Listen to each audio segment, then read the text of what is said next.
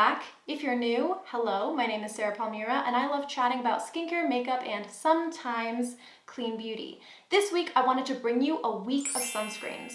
I feel like summer's coming to an end, but we still need to talk about sunscreens, and I have a lot to say about them, as well as some of my preferences, and I feel like I'm learning about sunscreens all the time. So I wanted to bring you a week of sunscreens. Every single day, I'm going to be reviewing a new sunscreen. I'm going to be doing physical sunscreens and chemical sunscreens, and it's all going to be the perspective of someone who's worked in the skincare industry and who has very, very sensitive, pale skin. So hopefully I can bring you some feedback. I'll also be giving you recommendations of who I think the sunscreen would be good for if it doesn't work out for me. And day one, we're going to be dispelling some myths as well, and then I'm going to be getting into the first sunscreen of our review, which is the Cocokind Daily SPF 32.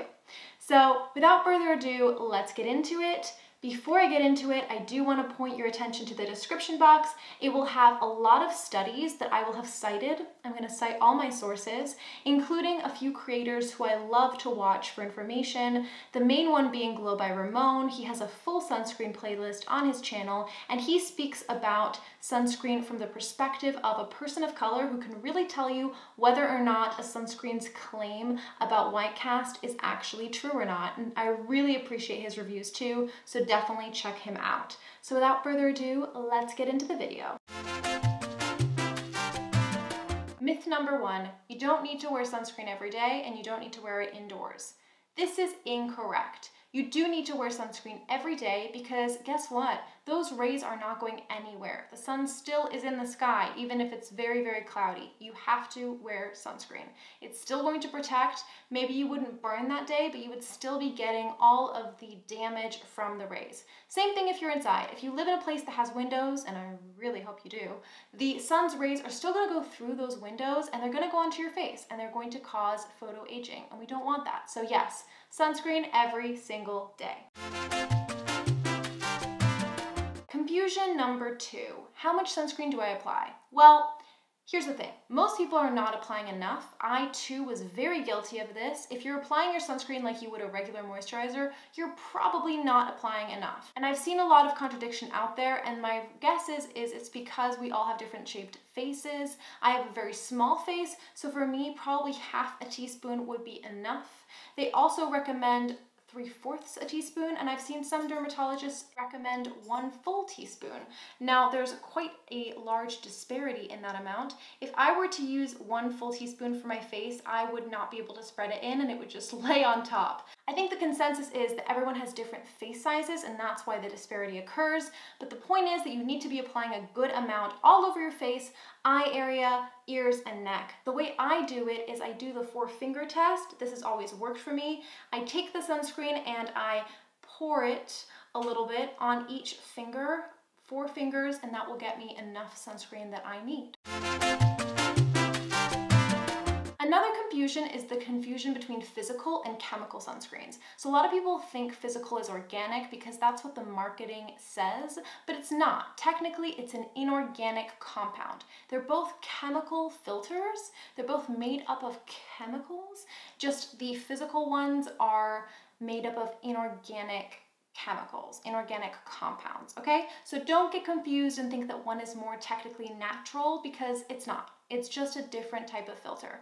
The other myth is that physical sunscreen works by deflecting instead of absorbing, and that's not entirely true. Physical sunscreen also absorbs the UV's rays and converts it into heat, just like chemical sunscreen. So it's a little bit more nuanced than that. Third difference is texture. So chemical sunscreens are actually really thin. They can be made really thin and with no white cast because of the filters, whereas physical sunscreens can get really thick and it's very difficult to formulate them with no white cast at all. There's also the myth of sensitivity. Really, it's up to you. Personally, I am more sensitive to physical sunscreens. There's no research that suggests that physical sunscreens are less sensitizing for the skin. So just don't fall for marketing. Now, the last thing I want to touch on is reef-safe sunscreen. So when this came out, I was really concerned, and I've read a lot of studies and articles. I also recommend that you check out Lab Muffin here on YouTube if you're confused or concerned, because she goes in depth on each of these studies. But to break them down in an easy way, there is no statistically significant evidence conclusions in these studies that suggests that the use of certain sunscreens can be harming our coral reefs. Coral reefs are much more likely to be harmed by oil spills, for example, or other terrible things that we're doing to the environment.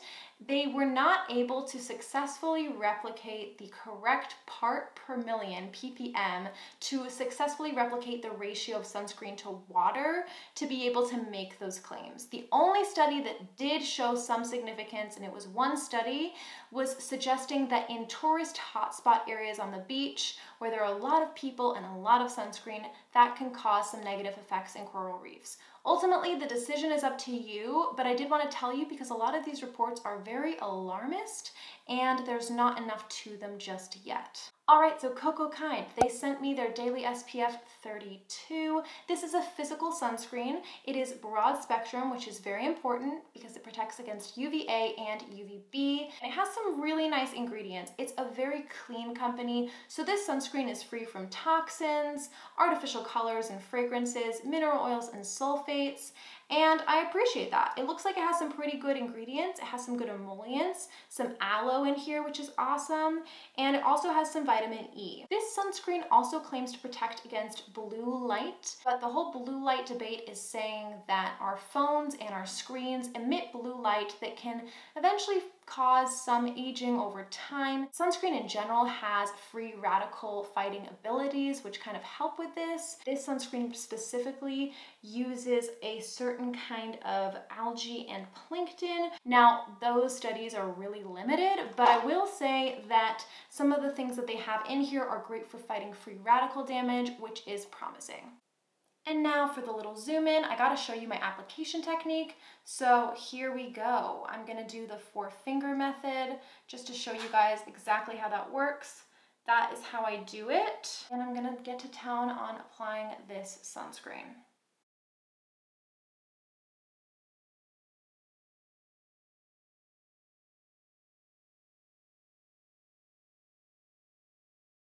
Now I will say one con about this is that because it's physical, it just takes more time to absorb into the skin. Oh my God, I'm looking at myself in the viewfinder and I look pasty. All right, so I'm gonna just keep blending, but I will say a con is they do take longer to kind of massage in. Chemical ones are just more sophisticated and you don't have to spend so long massaging them. Okay, so off the bat, there's no scent, which is really nice. It applies really smooth. It's very easy to spread. There's no chalkiness so far, no pilling, no difficulty in getting an even application, and it's spreading really nicely, which I appreciate. The only thing is I am looking at myself in the viewfinder and I feel like my skin is still maybe a shade lighter, like a hair lighter than it normally is. And so I just don't know how that would bode well for a deeper skin tone.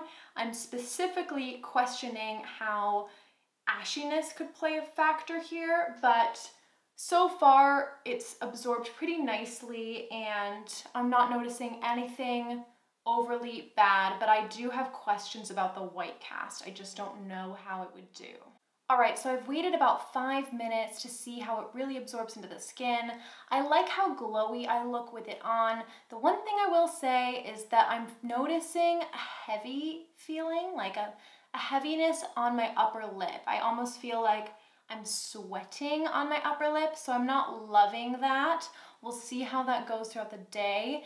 Another little thing I'm noticing is there's a little bit of stinging right here on the eye crease. Now I apply my sunscreen all over my eye area, especially because that is really an area prone to wrinkles. It's very important to do that. I apply it carefully, but usually I don't get stinging around that area. So we'll see how that goes too, and I'll keep you posted. I'm gonna now zoom you in even more so that you can see how everything's laying, and I will come back after having done my makeup to see how everything wears.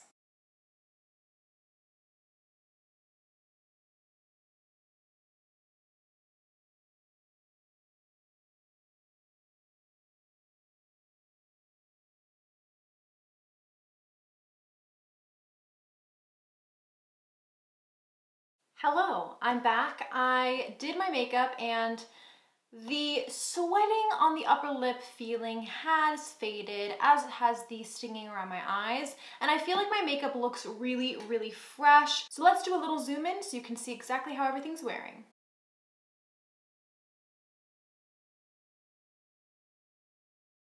All right, so I've been testing this baby out for the last 2 weeks, and I'm gonna give it an overall rating. All right, so in terms of ease of application and texture, I would give this product a 7 out of 10 because it is easier to spread than a lot of mineral sunscreens out there. There was no chalkiness, no pilling, and no tackiness or patchiness on the skin. The con, though, is that it had a little bit of stinging around the eyes, and I do like to get my sunscreen all up in the eye area as one should, and I also didn't like how it felt really heavy on my upper lip for at least the first 30 minutes, and I didn't love that. Now, in terms of sophistication of formula, I would say this is a pretty good zinc oxide formula. You get 21%, and it is broad spectrum. I wish the SPF level was a little higher than 32 because it does mean that you're gonna have to reapply it more. And I did like that they included some really great free radical fighting antioxidants in here to give you that blue light protection. Now, we're not sure about whether or not it really protects against blue light, but what we can say is that these are great emollients and are great to add to any formula. There was no crazy white cast, but I did feel like my skin was slightly fairer upon application, even after blending. Then I do worry that it could look ashy, and it took a while to kind of blend in. I like a sunscreen that's easy, you know, you slap it on and you go. That's just me and what personally I would use. And so I would have to rate it a 5 on white cast. I think it's better than other mineral sunscreens, but in terms of all sunscreens, it didn't impress me as much as I thought it would. Ease under makeup. I will say, I thought this wore beautifully under makeup. It gave my skin a nice little boost, a nice little prep, a little radiance to it. I felt like my skin was very glowy and hydrated. Now, I have normal to dry skin. On oily skin, it might be a little rich, and you may need to wait a little bit for it to soak in. I know I gave it a little time too, but I didn't find that my makeup was creasing in any new areas, was oily, was pilling, or had the typical dryness around the nose and mouth or under eyes that I do get when a sunscreen is too mattifying for my skin type. Lastly, for price, this retails for $24 and you get 1.7 fluid ounces. I did feel like if you're comparing it to other products that are at Sephora or at Ulta, it's definitely a mid-range affordable sunscreen. However, when you're comparing it to K-Beauty sunscreen or drugstore sunscreen, which I believe is priced more competitively, then it is a little bit pricey. But yeah, let me like squeeze it this way. So I've been using it for a couple weeks and I'm 95% sure that everything above where my fingers are pinching it is empty. So I don't know how long this will last me. I will have to update you, but I think if you're using the correct amount and enough sunscreen, I don't see this lasting me a ton of time. All in all, I would give this a 7 out of 10. I did really like some things about it, how spreadable it was, how glowy it left my skin. I would recommend this for someone who is sensitive to chemical sunscreen. You want an affordable sunscreen, a mid-range priced sunscreen from a very clean brand, and also someone who has normal to dry skin. I think this would be a great base before makeup, and it doesn't do any of that weird pilling that a lot of mineral sunscreens do. If you have combo to oily skin, I might worry that you would feel a heaviness to this product that would make it uncomfortable to wear. And that concludes the first sunscreen. 7 out of 10. Those are my final thoughts. I hope this video was helpful, and stay tuned for another sunscreen video coming up on this week of sunscreens. And I'll see you guys very, very soon. Bye!